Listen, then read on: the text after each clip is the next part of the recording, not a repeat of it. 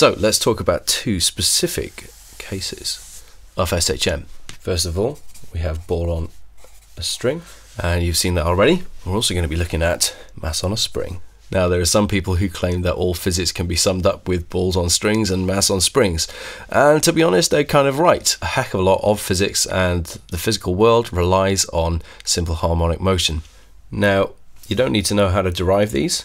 You're given these equations for the time period for each of these. The time period for a ball on a string, that's a pendulum, is equals to 2 pi times the square root of L, that's the length of the string, over G. That's the gravitational field strength, or the acceleration due to gravity, depending on what you want to call it. For a mass on a spring, it's similar because it starts with 2 pi times the square root of mass on the spring divided by the spring constant itself. So very similar equations, but quite different as well. Notice what this equation doesn't have in it: mass. That's weird, isn't it? Doesn't matter what mass the thing on the end has. The surface area does kind of matter in reality, but more on that later. But this could be a golf ball or it could be a car, and it doesn't matter, it would still have the same time period. Notice that it doesn't have an amplitude either. So again, it doesn't matter whether you displace the pendulum that much to begin with or that much to begin with, it's going to have the same time period regardless. That's why we have pendulums in some clocks, like grandfather clocks. They start off swinging a lot, their amplitude is big. Over time, their amplitude gets less, but that doesn't actually affect the time it takes for that pendulum to swing. But it does have G in, so it would change on a different planet because you have a different G. So what about the mass on a spring? We do have mass in this case, so the time period does depend on what mass you put on there, but it doesn't have G. And again, it has no amplitude, so it doesn't matter how far you pull down this mass from equilibrium, it's still going to oscillate up and down with the same time period and the same frequency. So it doesn't matter what the gravitational field strength is. You could be in space where there's a G of 0. You're still going to have the same time period for a mass spring system. So how are these things proportional to each other? Well, 2 pi is a constant, so we can say that the time period is proportional to the square root of L over G. If G was constant, time period would be proportional to the square root of L. If the length was constant, then that would mean that T would be proportional to 1 over the square root of G. If you haven't seen my video on proportionality yet, go and have a look at that if you're unsure of how to deal with this kind of question. So here's a question.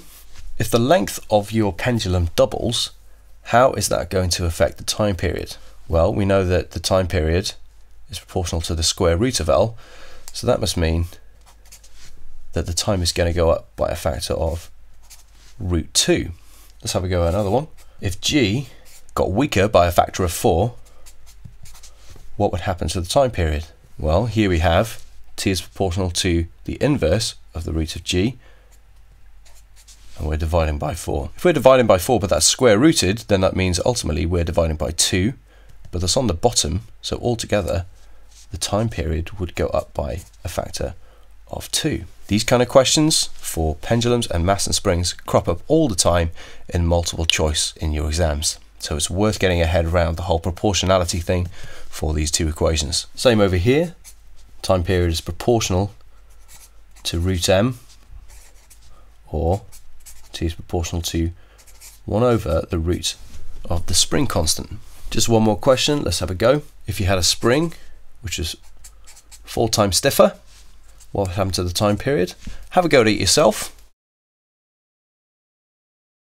So if K is going up by a factor of 4, that means that the square root is going up by a factor of 2, but it's on the bottom, so that means that the time period is going to halve. How can we find out G experimentally from the pendulum? Well, we do, as per usual, need a straight line graph. What are we going to put on these two axes to get a straight line graph? Let's have a look at our equation again. We can see that T is equals to this, but we want G ultimately. Let's rearrange this. I have T over 2 pi equals root over G, squaring the whole thing. I have T squared over 4 pi squared equals L over G. Flipping the whole lot and rearranging it, I end up with G equals 4 pi squared L over T squared. So what am I going to put on these axes here? I'm going to put L, and I'm going to put T squared on there. I'm going to change the length of my pendulum, and I'm going to measure the time period, and I'm going to plot one against the square of the other. So to find out G, I do 4 pi squared times the gradient. What about the other side? Very similar to over here, we end up with T squared over 4 pi squared equals M over K in this case. If I want to find out K, this is rearranging this, I end up with K equals 4 pi squared times the mass over T squared. It's going to give me 4 pi squared times the gradient. So what am I going to put? I'm going to put the mass here, and I'm going to put the time period squared down here. Now when you do these experiments, in both cases, you're going to take lots of readings. I would say take 10 or 20 oscillations. So let's say that we're doing 10 oscillations. It's worth having a fiducial marker, so a straight line with the pendulum, so you can see when it's crossing equilibrium, and the same thing with the mass and the spring, so you can see when it's passing that point. All you do is let the pendulum swing, or let the mass and spring go up and down, and then ready and start, and that's 0 oscillations. 1, 2, 3, 4, and you're going to keep on doing that until you get to 10, and that gives you your time. For 10 oscillations, let's say that took 5 seconds. So that means that your time period is going to be 0.5 seconds. Same thing with your mass and your spring. Let it oscillate, and then when it hits the midpoint, go 0, 1, 2, 3, 4, all the way up to 10. That way you're drastically reducing uncertainties introduced due to human error. I hope you found that useful. If you did, then please leave a like. If you have any questions or think I've missed anything out that you'd like to see, then please leave it in a comment down below, and I'll see you next time.